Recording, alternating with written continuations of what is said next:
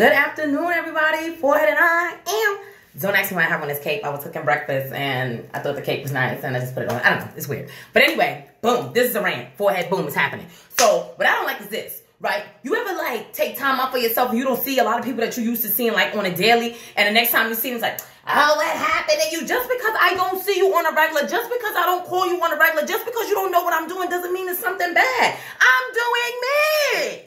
Me is what I'm doing. What are you doing? And another thing, people always bring up, especially when they ain't seen you in a long time. Oh, I remember when you used to do this. I remember. All right, memory bank. All right, USB cord. All right, external hard drive. Okay? Okay? Please, put your whole I'm trying to forget these memories. I'm trying to forget everything.